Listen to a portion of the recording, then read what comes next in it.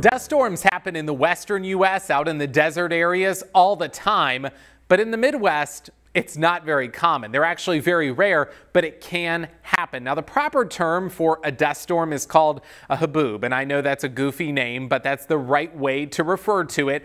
And it happened a few weeks ago in the Midwest. It went through northwest Iowa, parts of South Dakota and Nebraska. This is a view of that storm. This came from Amy. She sent us this picture, and you can see that dust embedded within storm clouds. There was a big storm going through that area, but then it was picking up the dust as well. Another picture from Liz of that haboob in the Midwest. So what exactly are these things? What are dust storms? Well, here's how they happen.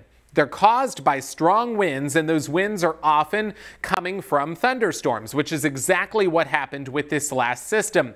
The wind will pull dust from the ground up into the air, and that dust may be along the ground from, say, farm debris left over from farming and planting. It could also be just because the ground is so dry. That dust then gets swirled around, and basically this big wall of debris gets formed, and this of course can cause problems. It can create hazardous driving conditions because the visibility goes down.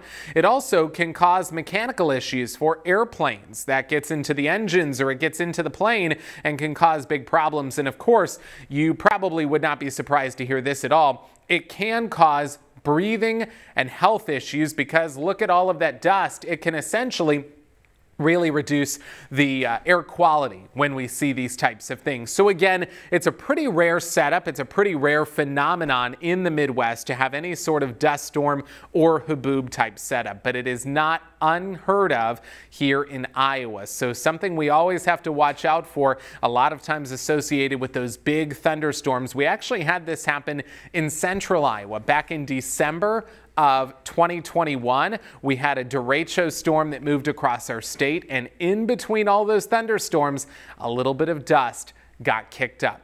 For the Local 5 Weather Lab, I'm meteorologist Brandon Lawrence.